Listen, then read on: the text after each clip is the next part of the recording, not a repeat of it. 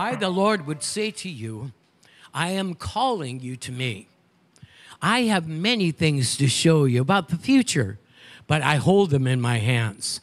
They are a mystery to the enemy, which you dwell with. Therefore, look up. Haven't I told you to look up?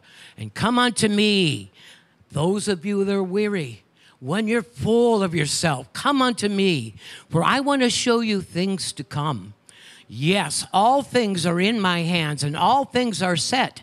Therefore, you cannot change when I come, when I gather you. Therefore, look up, reach out, and help others find me, saith God. For I am meek, and I am lowly, and I desire to teach you my way. Therefore, be not thinking of yourself. Think of me, and as I think of you. And the Lord, I seen a picture how much he loves us, how much he cares for us. And it seems like when we go to him, we only bring problems or a situation. He wants us just to talk, to let our hair down, to just be with him. We receive that word, Lord. Everyone receive that word? Amen. Okay. Are you ready to get in the word? All right. Are you ready to take notes? I see that BJ's got her note taken out there. Amen. All right, so Father, receive the word that I have to give. Lord, receive as we teach and share. Help us to have good listening ears, not just to hear the sound of the word and not just acknowledge, yes, we love the word. Help us to practice it, Lord. It's not doing it that gets us in trouble. It's looking at our own self in the mirror that gets us in trouble. So, Lord, help us look up. Help us to be filled with expectation in your word. In Jesus' name. And everyone said, all right, so blessings to you. We're going to talk about prayer again, but we're going to call this subtitle, The War Room, Prayer Strategies. Now, the first thing my wife said to me when she's typing up, are you copying me? I said, I'm not copying here. God wants me to give you a boost for what your journey is going to be. You ladies are going on a retreat. You're being caught away in the spirit. And so when you go, I don't want you to just go to look at the beach and all those wonderful things. You know, that's good. Go to be with God. Go to let God talk to you about something special. And so I talk to God. God always gives me my sermons and the themes of my sermons. And I said, okay, Lord, what do you want me to teach on prayer? The war room, he says. That's so cool. Because actually, do you know where your war room is? Called your prayer closet, right? Everyone say, my prayer closet is the war room. Now, I'm going to get ahead of myself for just a minute. When you go into your prayer closet and you shut the door, you meet with your Father in the secret place, right? Then your prayer closet is moved, listen carefully, is moved up into the Spirit and before the throne of God. Now you're in the real war room. Now let me ask you, can the devil hang around up there? Can the devil come into the Spirit? No. So that's why it's so important that you learn to fight God's way without getting entangled in it so you don't get beat up. Your flesh can't handle the devil. That's why you crucify it. Get it out of the way right away. And your reasoning realm is not smart enough to outsmart them, so you don't dwell in your own reasoning realm. You don't be thinking about things and worrying about things, just like Jesus said not to, because it paints pictures and makes strongholds. Say amen. But we war in the throne room with God, where we can't be touched, nor can we feel the stress of the war. We can't be targeted. It's when we get out of the war room and the enemy says, oh, what'd you pray about? And somebody said, what's going on in your life? And then we kind of leak it out. How many here know? You've ever heard this? How many here has ever been in the Navy? Where's Alan? In the Navy, they have a little statement. They say, loose lips sink ships. In church, loose lips sink churches. Loose lips crush God's work. You see, we don't need that. Say amen. That's why God forbids us, and I'm going to get my lesson because it's short. God forbids us to comment or criticize another believer. Are you aware of that? And I know it's hard because there's some people you wonder what they're doing. Okay? I have to be careful because I love the family of God. Can you say amen? And not all of them are exactly the way you think they should be. So the wisdom of God would say, don't use your conversation of blessing, turn it around and criticize something. Oh, it is so good. I watch Huckabee. But when you get going on that, you can criticize sometimes. So make sure that the Spirit keeps you in check, that you don't start railing on your country, railing on things, making fun of things, because that's what the devil likes. Why, Pastor Kerry? Because it's not this comment itself. It's the act of commenting over and over again like that. It's the habit of the negativity, the habit of doing those things. Creates and sets, listen, sets a law in motion. That law in motion sometimes can't be changed. So people's habits are built in their young life. And often, you know how hard it is to overcome some of those young habits. So say, oh, me. I'm switching mics now. You ready?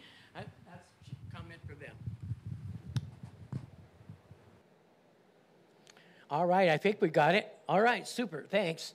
Okay, we're going to cover 4 areas and then read our paragraph. You ready?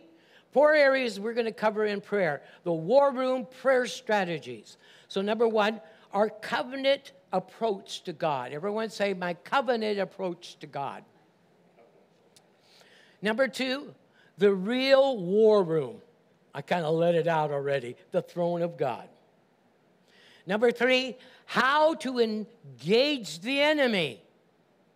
And actually, how not to. And then 4thly, being salt. We need to be salty. Can you say amen? Salt's unique. I'm going to take a minute to say it. Salt does a whole bunch of things. Number 1, though, salt adds life and flavor to the food. You are the salt of the earth. Now you're getting it. Your job is to bring to the earth life and flavor of God. That's called our witness. How do people read you? As a crab? Or are you a happy, dancy person? Be that way whether you feel like it or not.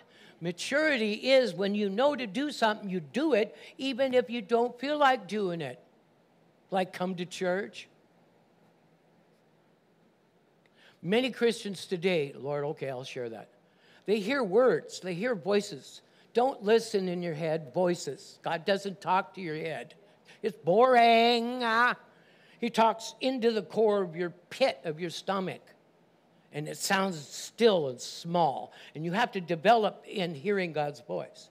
But some people jump on whatever comes popping in. Do this. And they think it's a God idea. They do it and it crumbles all before them. What happened? You listen to the wrong voice. Don't be listening for voices. Can you say amen? The biggest voice God has is called the Word of God. Say amen. And then any other thing has to be lined up with the Word of God. All right, I don't know how, but God wanted me to say that part. All right, so you ready? Okay, let's read our paragraphs.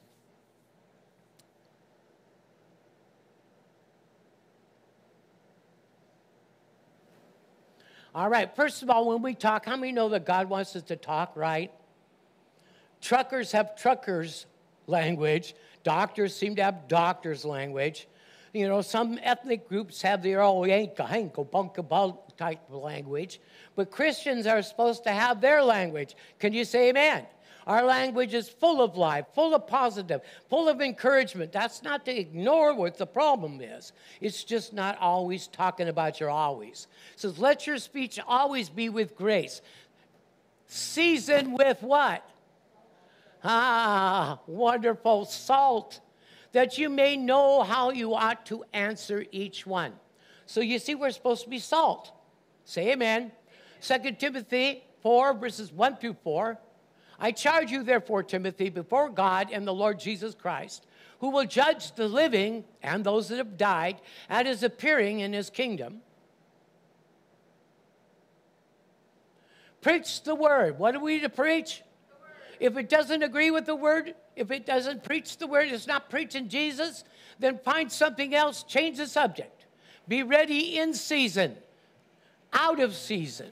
Convince people. Hey, you need to get Jesus. You need to find the Lord. Rebuke the devil. Exhort, come on people, let's go, with all long suffering and teaching. For the time will come when they will not endure sound doctrine. That's teaching, word doctrine's teaching. But according to their own desires, because they have itchy ears, they will heap up for themselves teachers. How so, Pastor Kerry? That teach what they want to hear, not what they need to hear. And they will turn from their ears away from the truth and be turned aside to fables. Okay? You can read Romans chapter 1 if you want to really see what that can do. Because in Romans 1, it says, had they known God, but they didn't choose to keep him as God in their heart. So they changed creatures that were created by God into sticks and stones. They made them their gods so they could serve themselves. Therefore, God turned them over to a reprobate mind so that they would carry out what they're doing. I want to tell you the age that we're living in is that it seems like everybody ate a crazy pill. Go back 3, maybe 4 years, and everything just went off to left field. Now, I'm going to explain this real quickly. Went off to left field. Now, we're talking about just regular human beings, not Christians, but most of them too. And the COVID thing came out. Remember that? And that sort of corralled everybody, either wear a mask, don't wear a mask, take a shot, not take a shot. The idea, remember, there's something greater than the flaws of humanity. Remember, everybody has to follow somebody. So if we're not following God, who are we following? You know, we don't want to just, some people are following other people, and other people are going the wrong way. So if you'll look, Satan has taken the system of this world, and he's corralling and controlling people so that he could bring in the Antichrist. These are the times of the ends. This is when the Antichrist is going to come in on the scene. He's going to be a beast like, has no regard for human beings. We have a lot of pictures in the scripture about it. In the last days, perilous times will come. In the last days, people will be lovers of themselves. It goes through a whole thing in 2 Timothy 3. But then also in Timothy, it says that in the last days, there'll be a spirit of delusion and deception. There'll be people telling you can't get married. So they stay celibate, and yet they still fall in sex because we were made to be with each other. You see, when you find the right partner, you don't keep from loving each other. You see, but remember, the devil's oppressive. So he'll play religious games with people. And then in the last days, religion, on behalf of what they say is God, which is not, will begin to tell people to do things they can't stop from doing. Causing a bondage, causing deterioration and corruption. Take a look around you, just briefly. Everything is breaking all over. Why? Because they're yielding themselves to the philosophy of the serpent. Hello? Remember the serpent came in the garden there in chapter 3 of Genesis? We can't ignore him. He has a whole system of corruption that he's been playing for thousands of years on humanity, made in God's image after God's. And we know he's the tempter, the destroyer, but we know he's been defeated. Say amen?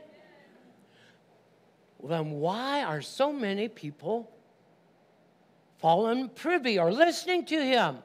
Because the church is not preaching pure truth.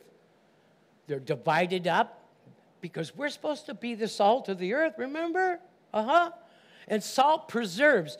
Everyone say flavor and then preserves. How did they make beef jerky in the olden days, keep the meat from rotting? Salt. Salt keeps the earth from rotting. So we add flavor, Sherry, and we keep the sinners from rotting. We keep our family. in God so they don't rot. Are you hearing me? I'm not talking to you, but we do. We put them in our hands in the prayer on the altar. We make sure that they know how their walk's doing. We have some challenged people, and I love every one of them. I take them. But at the same time, moms and dads sit down, ask them what they know about Jesus, and don't assume anything. Jeez, remember we're living in a doofus world full of a serpent doofus that's controlling us like cattle. I mean us generally. That's why God called us out of darkness into light. But you know what? We're going back into darkness because that's what we know what to do.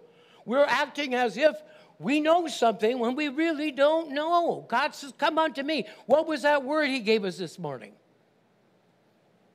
Point one, our covenant approach to God. Now, I hear a lot of people just now beginning to pray correctly. Not you, but you listen. I like to listen at a baseball game when somebody opens in prayer. And, maybe at a graduation, maybe they still do that, maybe they don't. But at my graduations, they prayed and they asked in Jesus' name, hello. And I love to hear how people pray, not because I'm analyzing it, because we want to make sure that we approach God according to the covenant. Can you say amen?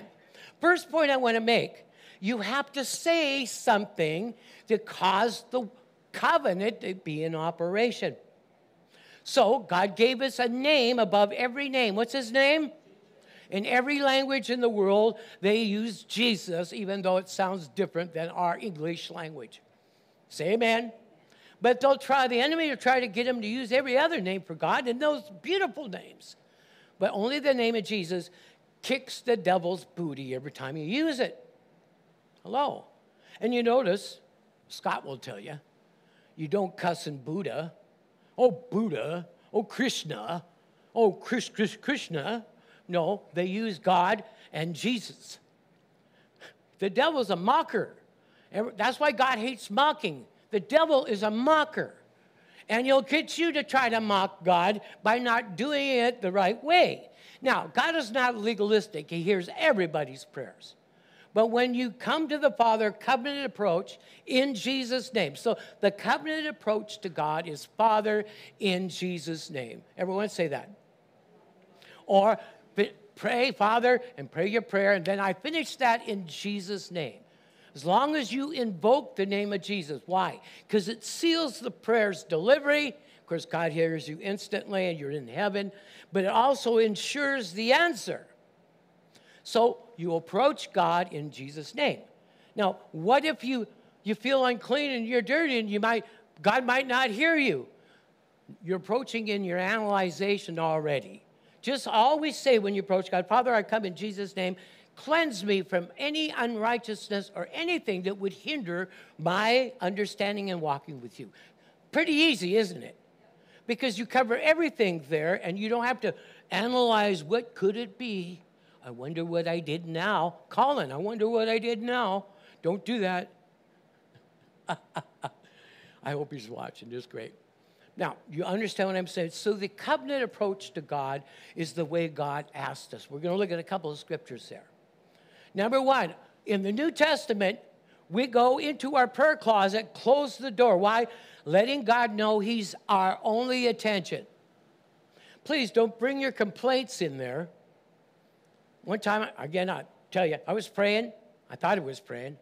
And I had 2 kids, full-time job at bowling and pastoring. And I was just, oh, God. And I was telling God all this stuff and everything. And God interrupts me. Did you ever have God interrupt your prayer? I'm praying around, actually. And I said, God? And he says, yeah. And he said, and I was like, why did you interrupt my prayer? Anyway, shows our flesh. And he says, what are you doing? I says, I'm praying. He says, no, you're not. You're complaining. I need you to pray what my will and word is. I need you to praise me and thank me so you free up around you. You're focused on the right things. Your mind goes up into a higher level, and I can speak to you and get your attention. Please don't fill me in the stuff I can see that's going on. And I'm just hamming it up a little bit. We always want to state the obvious. No, call the things that are not as though they are. Say, oh, yeah. All right, so let's look at the covenant approach to God. John 14:6 says this. Jesus said to them, I am the way. Who's the way? If you're going to get to the Father, how do you go through? If you're going to do anything good for God, what are you going to go through? There you go. I am the way, the truth, and the life.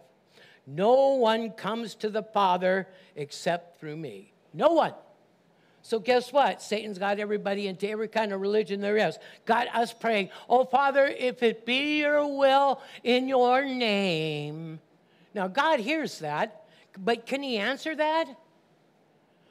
Lord, I want you to heal me only if it be your will. Please be quiet. You have no idea what the will of God is. If you did, you wouldn't say those things. Does your family know what the will of God is? Give them a tract. When are you ladies going to carry tracts and little things you can lay at restaurants wherever you go? If not, we got tons back there. Say amen. Let's go to John 14, farther down, verse 12 through 13. Most assuredly, Jesus is saying, I say to you, he who believes in me, the works that I do, shall he do also. And greater works than these shall he do, because I go to be with my Father. And whatever you ask in my name, see the approach to God through the covenant. You're going through Jesus. Whatever you ask in my name, that will I do, that the Father may be glorified in the Son. Next scriptures, John 16:23 through 24. And it says, in that day you will ask me nothing. See, we're in this day. We talk to Jesus throughout the day, but we approach the Father according to the covenant. Say amen. It's not a legalistic thing. It's a proper thing. It's honoring the Father. We want to honor the Father. Okay? We're lifting his Son. So we come to the Father in Jesus' name. What you ask anything in my name, whatever you ask the Father in my name, that he will give you. Until now, you've asked nothing in my name. Ask, and you will what? Receive, that your joy may be what? God wants your joy full. The reason why Christians have such a hard time is they don't get with God quick enough to incubate. Everyone say, I'm a seed before God.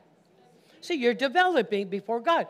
God came into your seed, and now you're a new creature. Say amen. You got an old shell around you. Everyone picture flash. Say amen. So the new creature's growing up, like we've said many times, up out of the old shell. But folks, some people won't let go of the shell. That shell is still around them. And there's still Jesus in their heart. But all you can see is their crusty old shell. All right, let's move right along. So watch this.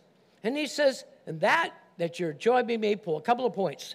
Church, now we have an everlasting covenant with Almighty God set in the heavens. There is a lot of power at our disposal through prayer. 2, finally, remember, it is God in us who does the work and has the power. We release him through prayer and words in Jesus' name. Thirdly, we speak the word that Jesus goes to work. We speak the word, and the word is God. God is the word, and the word, Jesus, goes to work. Say amen. That's why God doesn't want to hear your complaints. We release Jesus now listen, once you pray and once you do these things, you release Jesus, step back. Don't personally get engaged with those things you're praying with. Hello? Some people are so engaged when they're praying, and it's actually them, just like somebody's beating the air. No, you release God according to the word. You step back in God and let God do his thing. You rest and enjoy the presence of God. There is no stress and there's no weariness in fighting and engaging the devil the way God designed it. You see, the bomb does the bomb. You don't throw yourself on the bomb with the bomb. You release God. Say amen. And he knows what to heal, what to do. He knows who to deliver. You just speak the words, and like a nozzle, you're blasting. Have you ever sandblasted? That's a lot of fun. I did it once. All this sand coming through this velocity, ripping all the paint, making the metal look shiny. You're sandblasting with a word. You see, the trouble is, everyone laugh at me. Many Christians don't know enough of it to blast in much of anything. And not only that, if you look at it, if you don't believe me, they're blasting each other. How sad. Listen, I got a lot of faults, but don't spend your time blasting me. Spend your time praying for me. Hello. Like I'm praying for you. And that the church be united in winning this planet to the Lord. Say amen. Instead of hiding in foxholes like David's time when Goliath is trying to yell. All right. Thirdly, we speak the word and Jesus goes to work. Fourthly, this is a trap. God, the devil of this world wants us engaged in the affairs of this world. Hello? That's why we pray before we do anything. Making sure our timing, making sure we don't step in the dog doo-doo of the traps. So the enemy's got them laid out everywhere. And he says, when it comes to man, don't trust mankind. Did you know the Bible says that? Jeremiah 17, 5 through 7. But rather, lift your trust up to the Lord, and the Lord will help select who to trust and who not, who to marry and who not, what to do business with and who not. Can you say amen? I thought forever God is in charge of our life. Then he should be making the major decisions. And if we never go to him about him, then we're going to step out where we don't need to one time or two and going to wish we don't like the results we got. We got the idea, but we didn't get the timing right. Oh, come on now. I'm talking about me too. You want to get everything right. That's why we're with God. That's why we let God take the lead and the charge of our life. Jesus is Lord, right? That means he's the Lord in charge of our life. You don't decide to leave him periodically to go do your own thing. If you were married, which you're supposed to be to Jesus, then you'd be divorced real quick. If I just up and travel and came back a couple weeks later, oh, honey, I didn't tell you. That's Christians, we are married to Christ. If you haven't, then you're just dating him. Get serious. But you're married to Christ. So when you start taking your life back, you are divorcing yourself. You're ripping yourself out of his hands. And we're not doing that. It's a mean thing. It's just a bad habit. Hello? It's a bad habit that we need to wash away in our time and presence with God.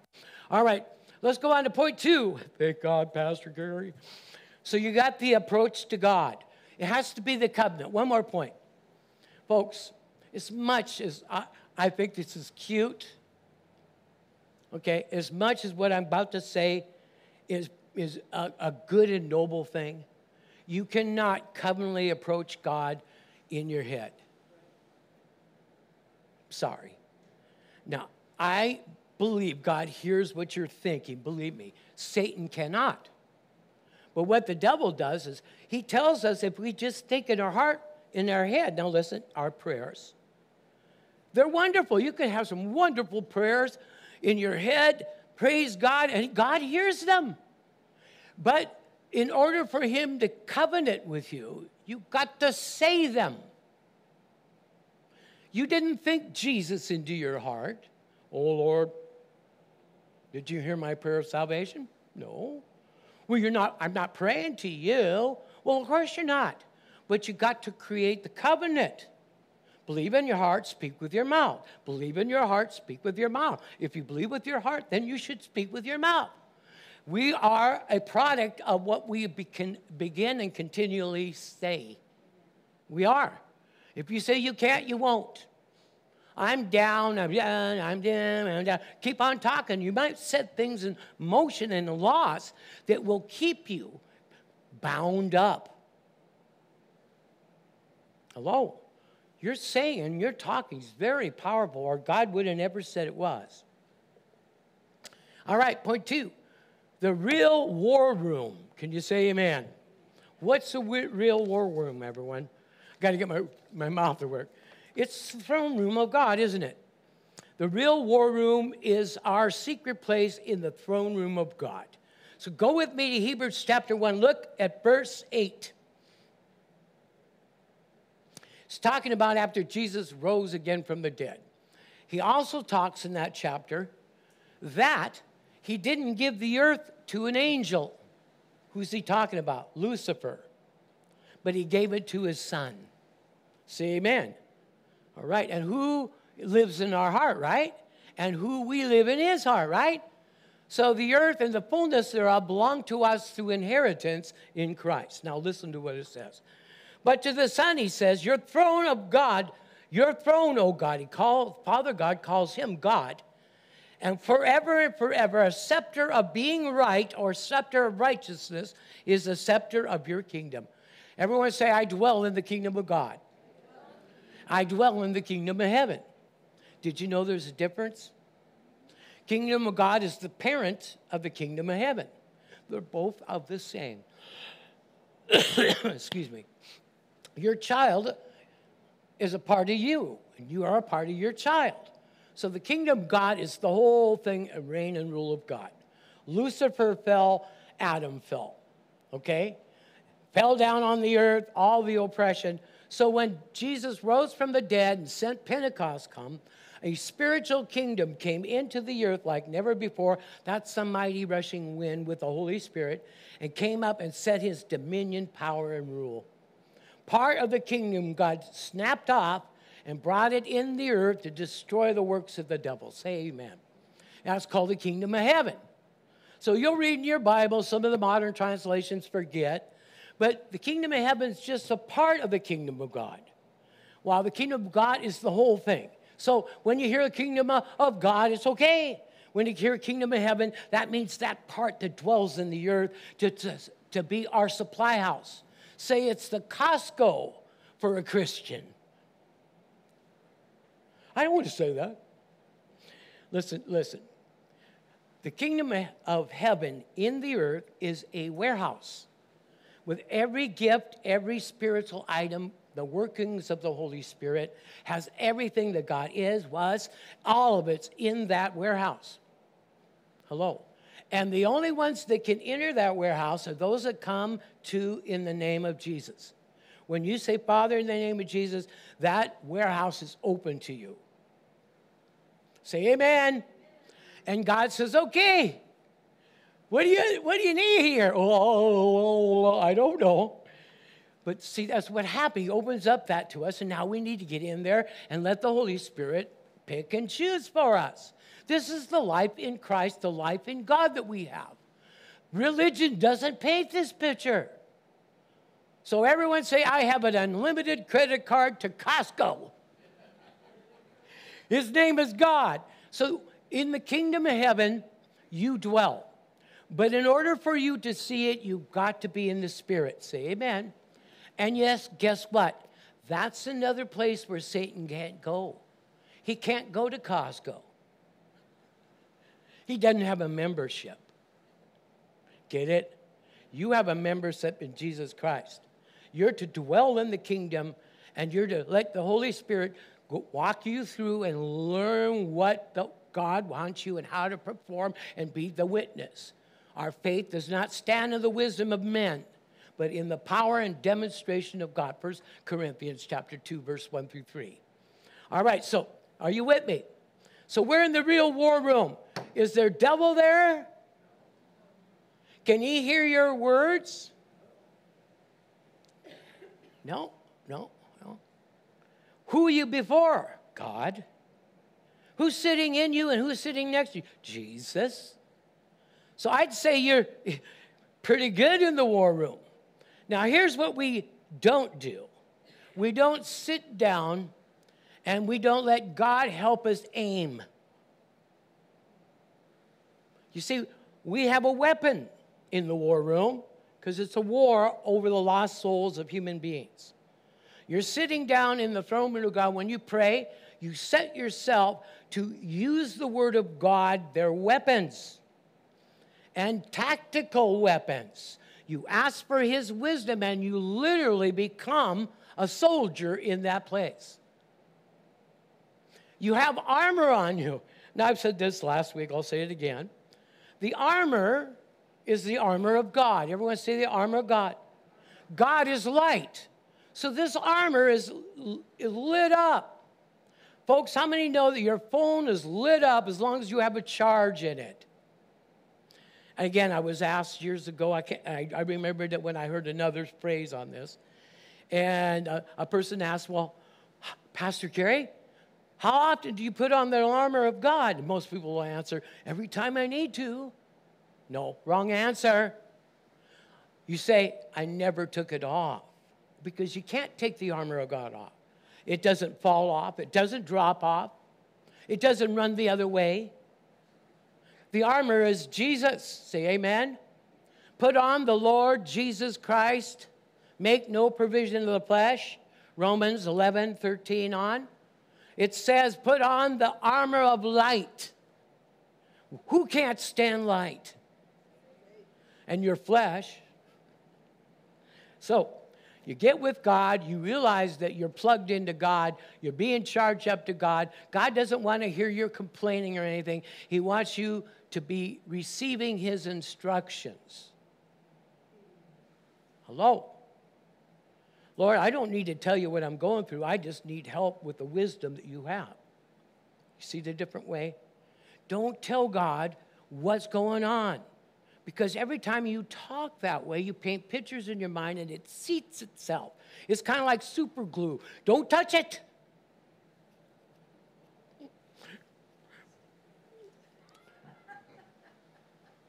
Is that a good enough illustration? All right, we can make that just as short by itself. Could be only seconds long. Anyway, that's just fun to do.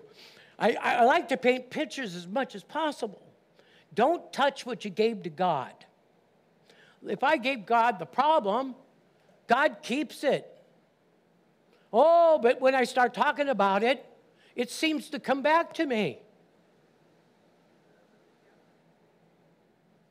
Keep your mouth shut as much as possible. You're not terribly sinning. You're just complicating matters.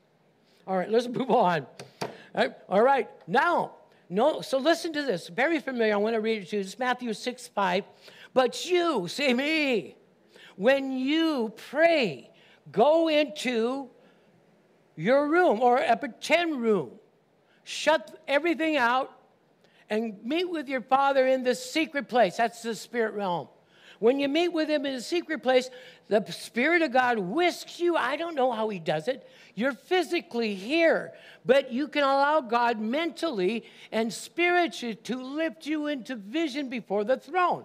So actually, you're seated here and seated before the throne at the same time. And you're cloaked. Everyone say, I'm cloaked. Satan cannot hear. That's why when you're around a bunch of people and they're talking about things and you don't like what they're thinking and they're trying to get in, dig at things, you say, Father, in Jesus' name. You just whisper it. Watch God go right in there and straighten all that out. Stand back and be amazed. I have many times, probably tens of thousands of times, done that. Because I know I work with a God who needs for me to release him. I say I work and love a God who needs for me to pray him out to release him. He can't just push himself on your children. You got to pray him on him. Say amen. Father, so-and-so, get them. You know exactly what they need, how they think, what they're doing right, what they're doing wrong. So I turn them over and put them on your altar, and now I release their angels, bind those demons. I take those demons, watch me, and I grab them in Jesus' name, and I put them behind the curtain, and I bind them there so they can never come back out in Jesus' name. There's another great short for you. Now, let's go on a little further. Look at me. Hebrews chapter 4. Go with me. This tells us we can come boldly before the throne, and actually that's what we do. We go, Father, in the name of Jesus, we shut the world out, and we just worship a little bit. And let me go through what we call the model prayer. Our Father, who art in heaven, hallowed be thy name. thy kingdom come, thy will be done on earth as it is in heaven. Give us day by day our daily bread, and forgive us our trespasses as we forgive those who trespass against us. And Lord, don't allow us to be led into temptation, but deliver us from the evil one. And Lord, for you truly in Jesus' name have a divine kingdom that's forever and forever, forever and amen. Now, those are stations, but notice how I brought it into the new covenant prayer in Jesus' name. First thing you always do when you approach God is you get a little cleansing and you let God know how precious he is to you. Don't approach him with your head because you're going to blow him in boredom. You approach him, say, Lord, help me to be a child. I want to know something, that you're just the most precious thing to me. And when you do that, that's hallowing his name. Say amen. So I come to you in the name of Jesus, and I just want to lavish on you. I don't want anything in particular, God. I just want to hug your neck and kiss your cheek and tell you you're the best thing in my life. That's hallowing him. And then it says, thy kingdom come, thy will be done. That's vision. Because God wants you to know there's nothing bad in heaven. He wants us to start believing for the positive, the things that are like in heaven on earth. So who are the ones that pour the heaven stuff down here on earth? You and I. He pours himself out as we speak him. Can you say amen? So speak him. Don't speak problems. You go around your flowers. Linda knows this. She goes around her flowers and she probably says, oh, you're beautiful in Jesus' name. And all that life is coming on them and just getting all over them. If she hasn't done that, she's probably going to do it now. Hello. And you know it responds to that? All of creation, it says in Romans 8, all of creation, flowers, birds, everything, are waiting to hear God's voice, the manifestation of the sons of God, it says. That's when you and I get mature enough to speak Jesus, speak God. Say amen. Let's go on. I got more stuff to share with you. I just want to get into it, okay? So we come boldly before the throne of grace, whereby we may obtain grace and help in the time of need. Say amen. Third point, now, how do we engage the enemy? Very important. Remember something. He designed your flesh, and he's got trigger points in it. So you do not want to live for God in the flesh or the natural. You don't want to war against an enemy in the flesh or the natural. So what he'll do is you'll see a problem, but immediately we try to go to solve it, and then we start to pray about it, but we didn't go to God about it first. Go to God and say, give me what I need to pray so I can handle this situation. Say amen. Okay? You're not putting armor on again.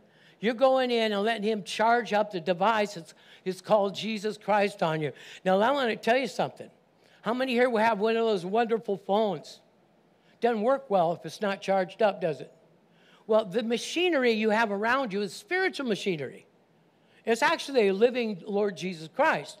But he has equipment. Say equipment. Equip you with equipment, it says. So this equipment is of God and it has to function according to God's principles. So if you don't plug it in, get it with God, it's not going to function right. What's going to appear is you. I don't want to appear face to face with the devil. I don't ever want to do that. I did that once. I had to step back and let God handle it. Never get up and enter your day without letting Jesus lead the way. Hello. Get up, you pray, you present yourself. Don't present the dirt. Just say, wash it off, Lord. I'm presenting myself. Do whatever you need to do in me and get me ready. Only takes a few minutes.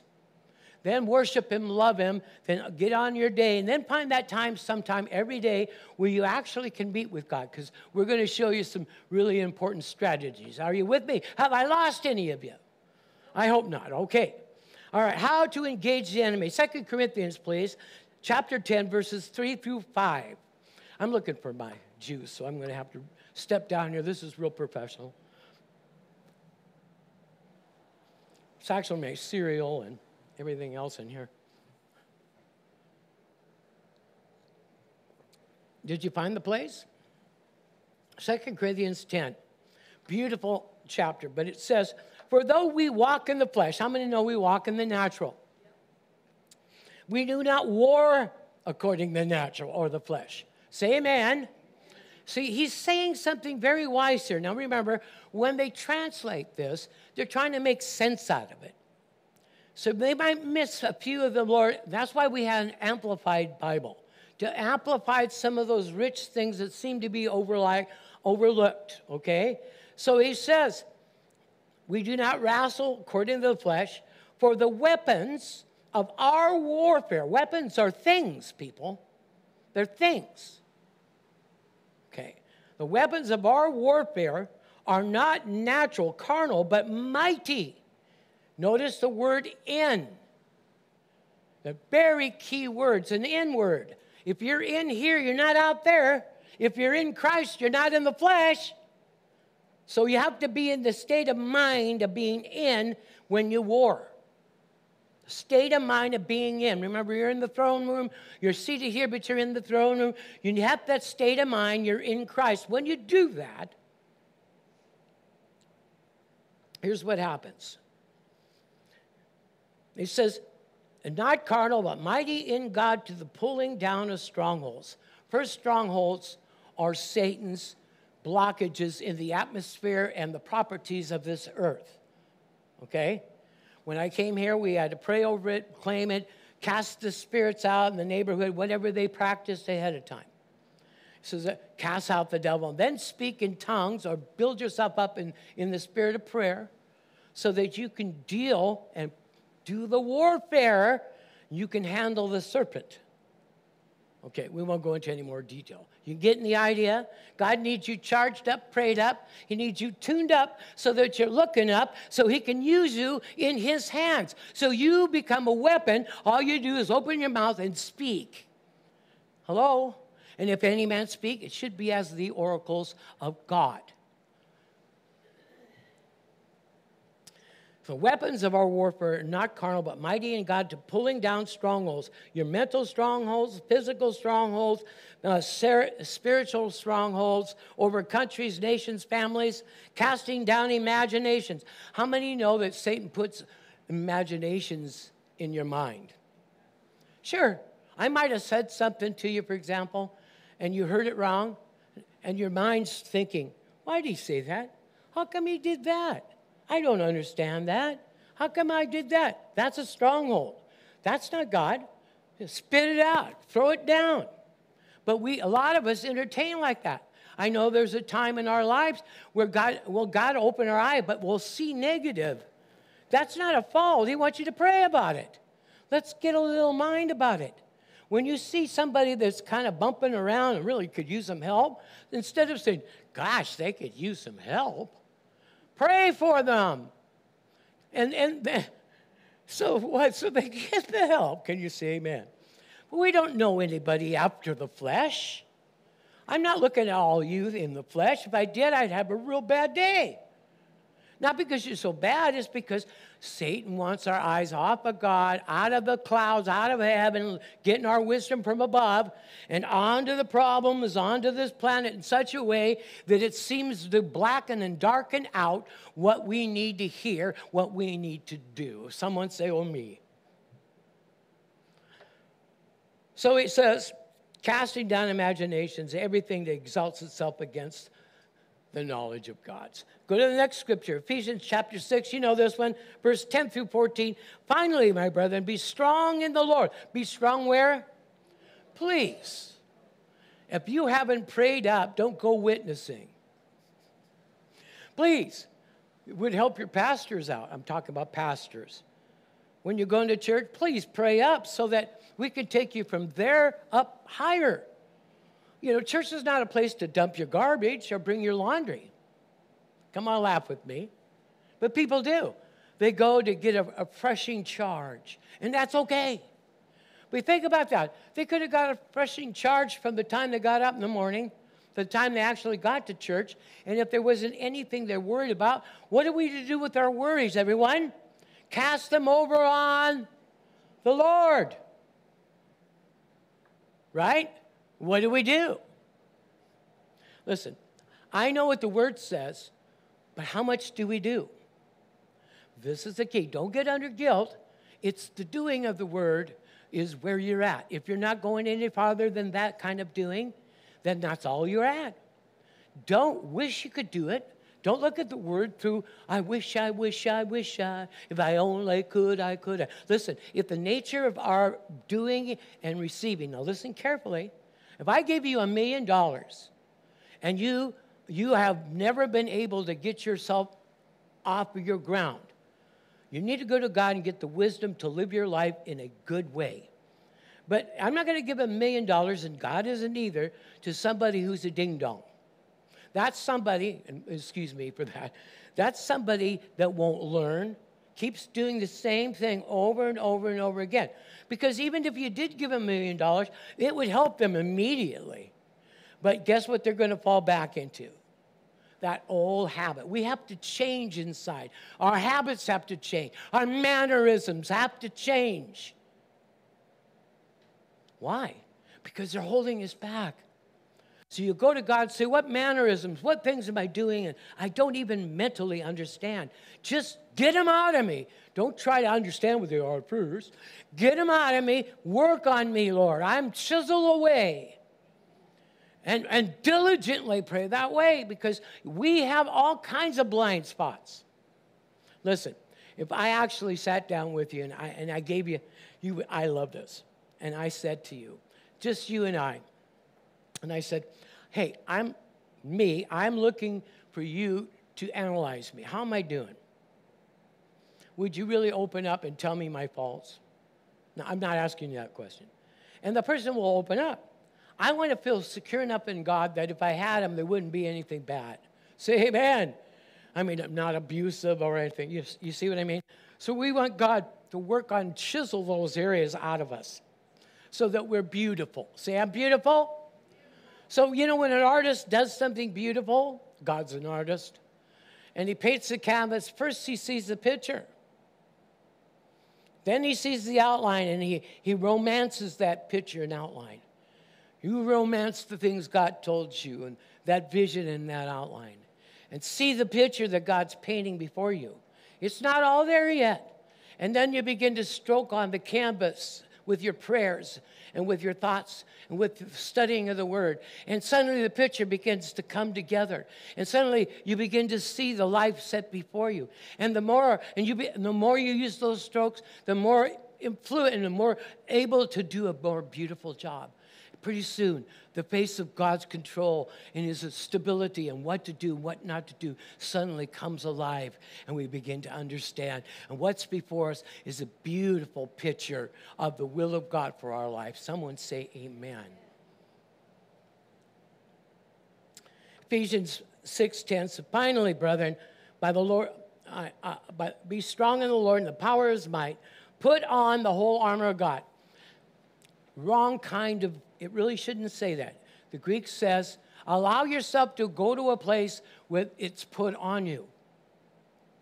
In other words, when I got our wedding suit, I had to go get fit. I had to go to, the men's warehouse or wherever, and you go and you fit your body, and of course, I was really big back then, 325 pounds. And so they had to fit one on the sumo wrestler, and they got me all looked up. Listen, you're going to the throne room, the fitting room. The way to get the armor on you, the first way you get your armor on, listen, is you say, Father, forgive me of my sins, come into my heart, and be my Lord and Savior. You get your own fresh armor. It never leaves you and never forsakes you, because the armor is Jesus Christ. He's the shield of faith. He's the breastplate of righteousness. He's the feet shod with the word. Hello. He's holding your life together, belt of truth. Can you say amen? Ladies, your sash, whatever. You know what I mean?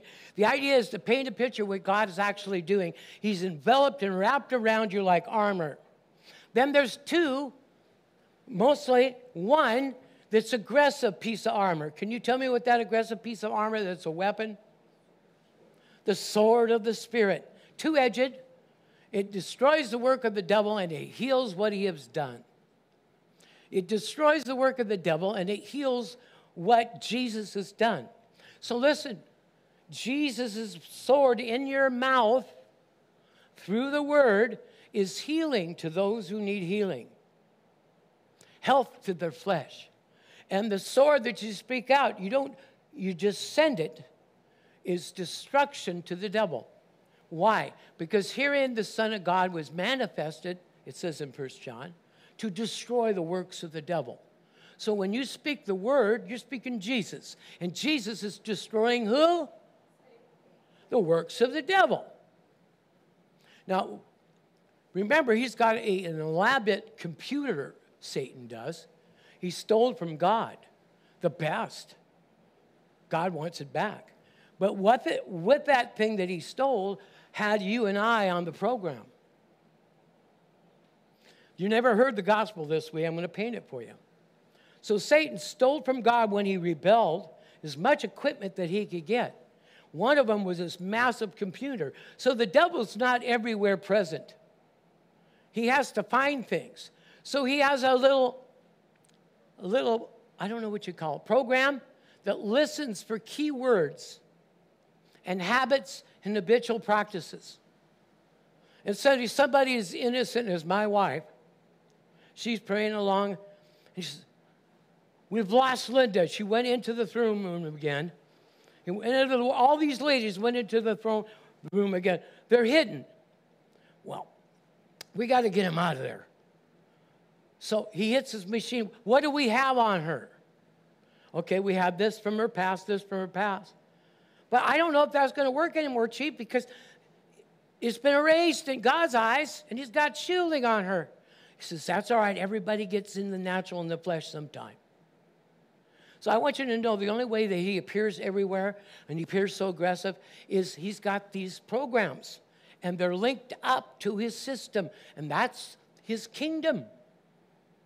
In fact, if you read Ezekiel, I think, or Isaiah, it says when everybody finally ends everything and God puts them before everybody, everybody's going to look and say, is this the one? And I used to wonder about that.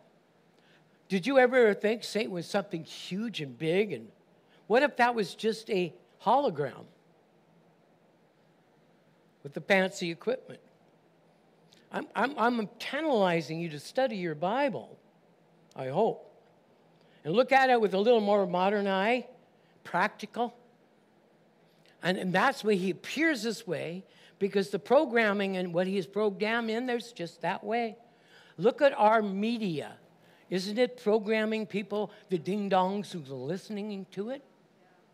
And if you know anything about that system, it's been in operation for thousands of years, worked on just about every kind of human and whatever they had to program people. Look at what Hitler did. So that's a system of programming. It runs on a massive, massive computer. And one day I'm going to ask God to reveal it to me. If you ever read the book of Enoch, he gets a glimpse of some of this in more detail. Now, I don't think the book of Enoch is Bible, but it sure shows us a little more detail on some biblical events. Don't throw it away. You want to know, because Enoch was in the Bible. Jesus quoted from the book of Enoch. So anyway, going past that. Everybody with me? So what is the aggressive weapon that we have of the armor? The sword of the Spirit, which is the Word of God. All right, let's go to our next point. Speak the word. You are made to bless, not make a mess. All right. You know I love you dearly, so those who are watching go, is this guy for real? Yes. All right, next one is speak the salty word on the slug. I love that. Is it up there like that? Speak the salty word on the slug. Now, first of all, John 1:1, let me quote it for you. In the beginning was the Word. Over in 1 John, it says three that bear record in heaven, the Father, the Word, and the Holy Spirit. So in the beginning was the Word was with God, the Word was God. So why do we speak the Word?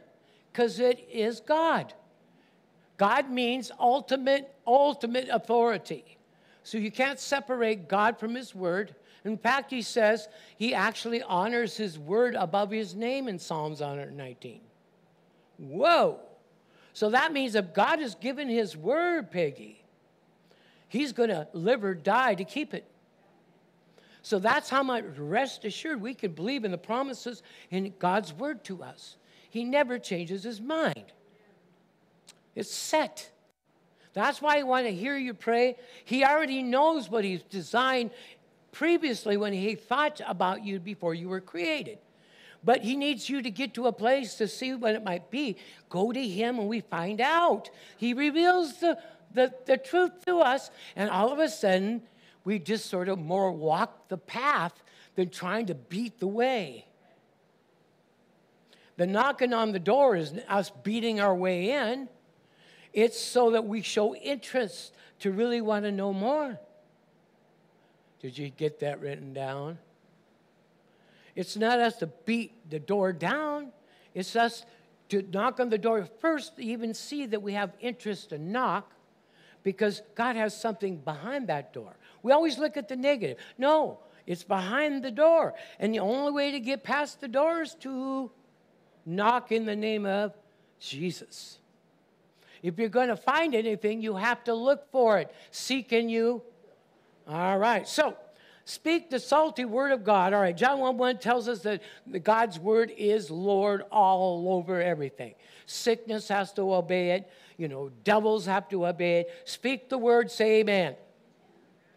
Then Mark chapter 9, verse 50 says, salt is good. Someone say amen. So I was finishing on salt. Salt adds flavor. Salt preserves. Salt melts snow, icy hearts. Hello? Salt actually, if you throw it on a fire, it'll actually make the fire hotter. So salt is an ideal term for Jesus to use. I'm sure it does a few other things. This is the one that some people don't understand. How many's ever had an open wound and you accidentally put salt in it? What happens? Ah! This is what happens when a person doesn't, with their mouth, be gracious how they speak. Somebody could be wounded or broken, and you could flick the wrong salt in their wound. So make sure that our conversation be with grace, seasoned with salt. That's what that one of the first scripture, right? Let no corrupt communication proceed out of our mouths. Okay, let's go into this. All right, so salt is good, but the salt loses its flavor or saltiness. How will you season it? Have salt in yourself. See what the phrase is? Different. Have salt in yourself. Christy, how am I going to have salt in myself? The Word of God. Keep dumping the Word in you. I don't understand all that I'm reading. God didn't want you. Just keep feeding the Word of God. It's fuel to the fire. It's salt. Not only can it come in you, but it comes out of us. Say amen. And when it comes out, it's pretty salty. Be careful how you salt. Say amen. Anybody in authority is already intimidating. If my principal said, Kerry, come to the office. He comes to the office and says, I got an attaboy and a reward for you. And here I'm thinking, ah. See the difference? Old man, new man. All right, let's go on. So Matthew chapter 5, verse 13. You are the salt of the earth. Say amen. And if the salt loses its purpose, saltiness, how shall it be seasoned? How is God going to use us if we don't have any word in this? If we don't go to God and get more saltiness, how's he going to use us? God, your Father, loves you so much, but he's not going to take an infant and stick him out for the wolves to eat him. First of all, that infant needs to come to God regularly, so God builds them up. So no longer are they a child. It's easy to steal candy from a baby. Notice babies don't make adults. Adults make babies. Hello? My job is to produce people and have people grow. That's my job. Amen? And I hope you're praying for me, I do a good enough job. But to give you what you need so you can practice it, you see. It's what we practice, what we say that's in line with God that does all the battling for us. How many here are saved? Just say, I'm saved in Jesus' name. How many here are healed? Say, I'm healed in Jesus' name. God healed Christy this morning. She was in a world of pain last night and all. She didn't get a chance to testify, but I told her I'd let her. I'm testifying for her. I forgot. But anyway, wow, she woke up completely healed. Thank you for your prayers. But she knows that God was there. Here's a lot of times what happens to us.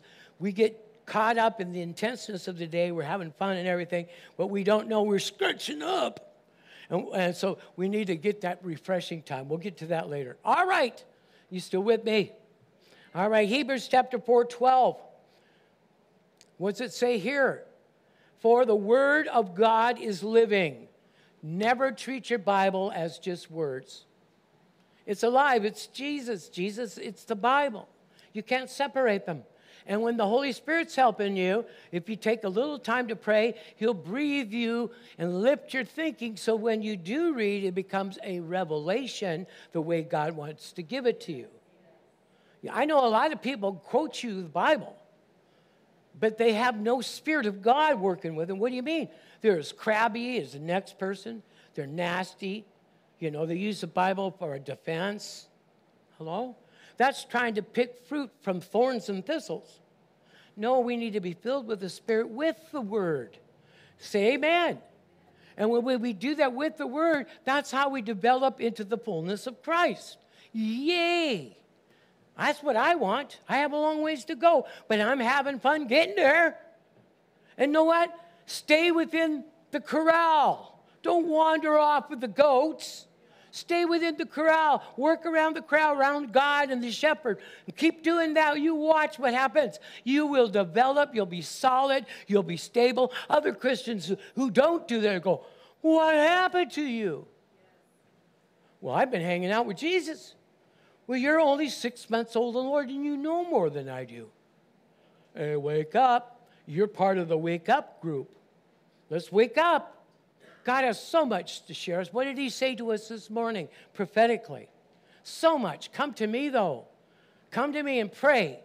I got so much to share with you. All right.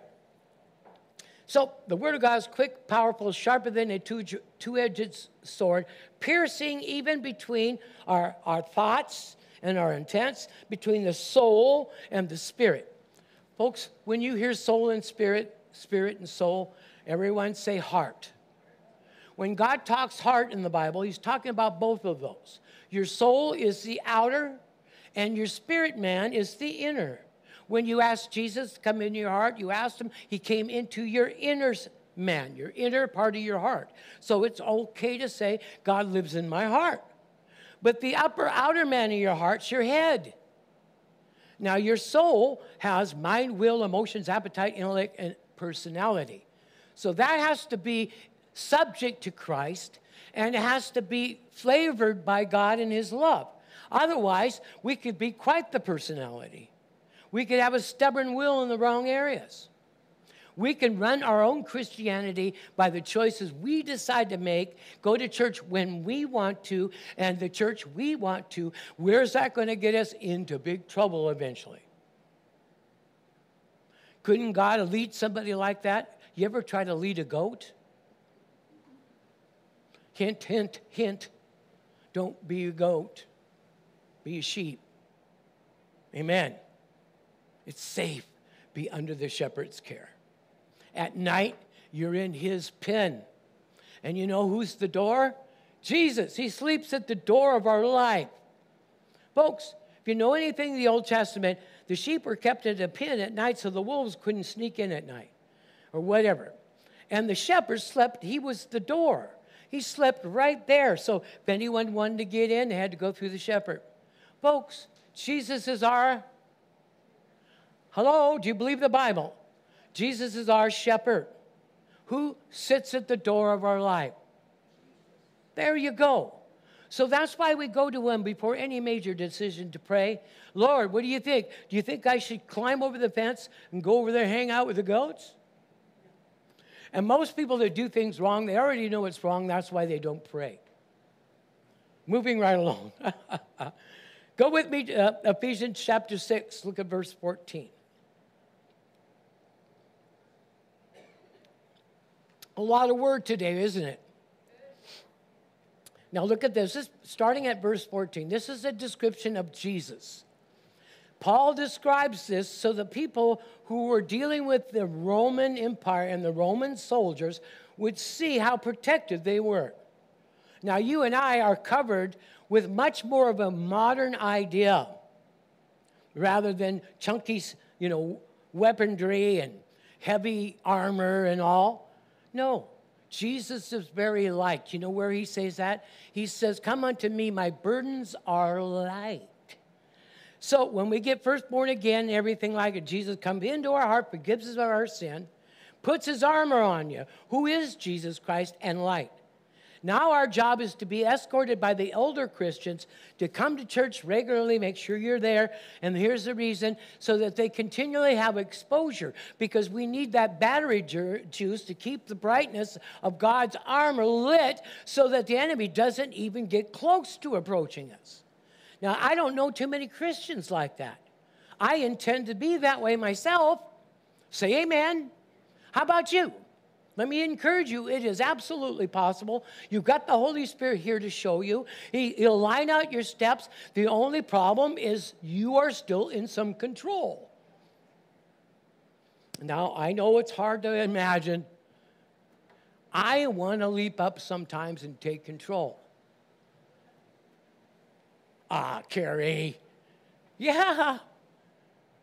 No, God has a timing. He has a flow. That's how he protects us. Listen, if God's setting you up for a real blessing, stop trying to make it happen. That was God. I didn't say that. If God is setting you up and he's setting you all up in a wonderful thing, don't get ahead of him. Don't try to make it happen faster. Go with the flow. Say, Lord, I feel this wanting to hurry and everything. What is that? And then talk to him about it. It's okay. I get it all the time. Sometimes I feel in such a hurry. Listen, you're going to laugh. I only live across the parking lot. I get up in the morning. I get so excited about being with God's people and being in the Spirit. There's this wanting to hurry up. No, I just need to walk slowly and contemplate and pray. What do you want said today? This kind of thing. Say amen. We all need to slow down. Focus. Look up. Because heavenly mindedness is what we need. Because if we're locked on the earth, locked on why, how come, this kind of thing, then we're locked out of hearing the supernatural realm that we need to hear.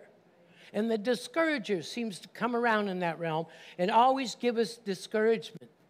No, don't you listen to that. Listen, couples, pray together.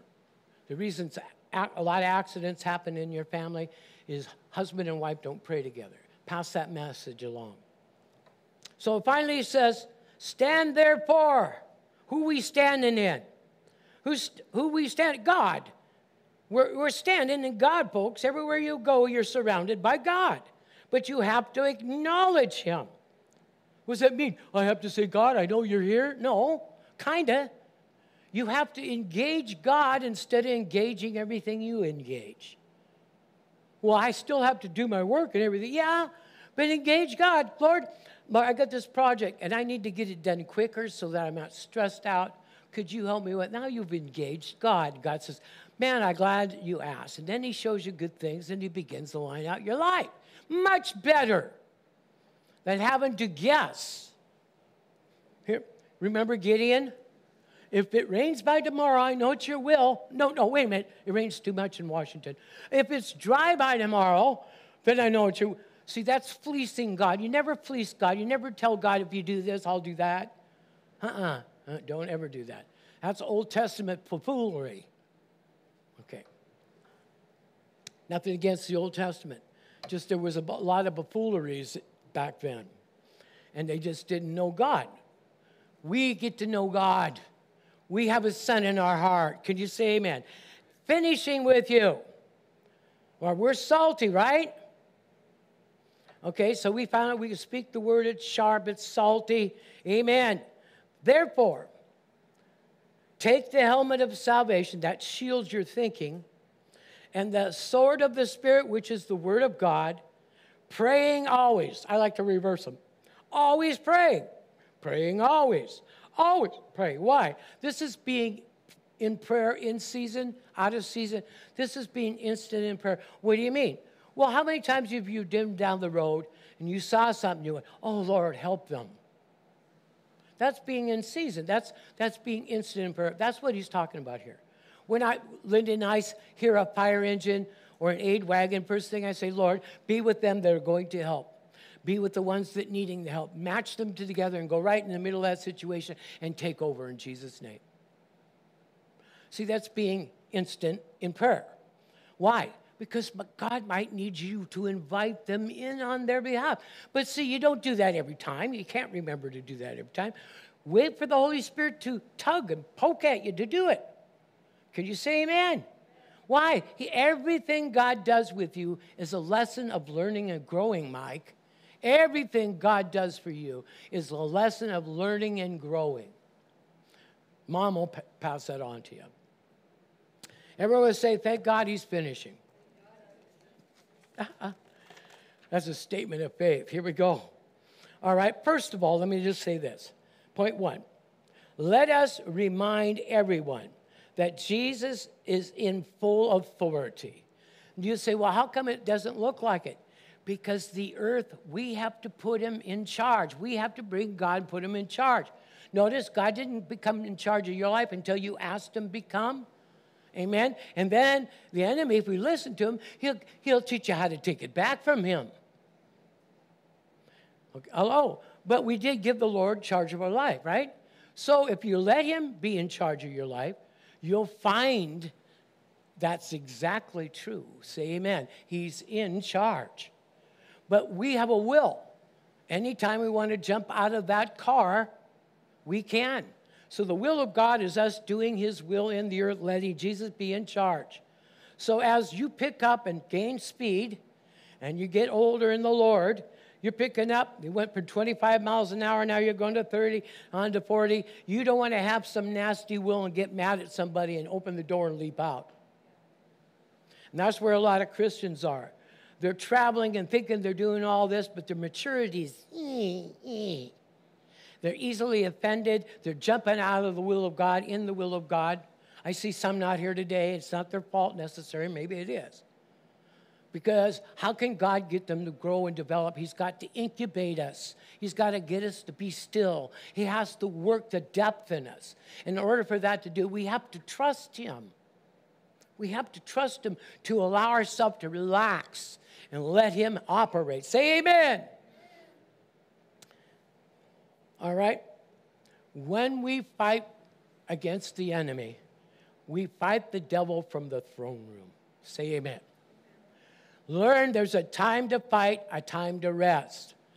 Most intercessors I've trained through the years, done seminars, is they get battle weary because they're taking authority of this. Everybody's giving them things to pray for, which is good. But too much warring will make you weary, even spiritual warring. So you go in and say, Lord, guide me into my prayers today. You begin to pray and you begin to war. And where are you warring from? You're warring from the throne room of God. With God's equipment and his word. Say amen. Then when you're done, here's what you do. Watch me. Lord, cleanse me from all of the battle stuff, all the smoke and all the excitement. And I cast it over, and Lord, I step back in you, and I lift my hands, I worship, rejuvenate me. Ah, Lord, thank you. Glory to God. And then he comes back, and he refills you up, and boom, go throughout your day. You're not in a battle every day. If you are, somebody's deceiving you. Hello? There's only one Savior, and you're not it. You're kind of like a helper, but you can't save the world, right, Linda? We've tried. Not just you, me too. You know.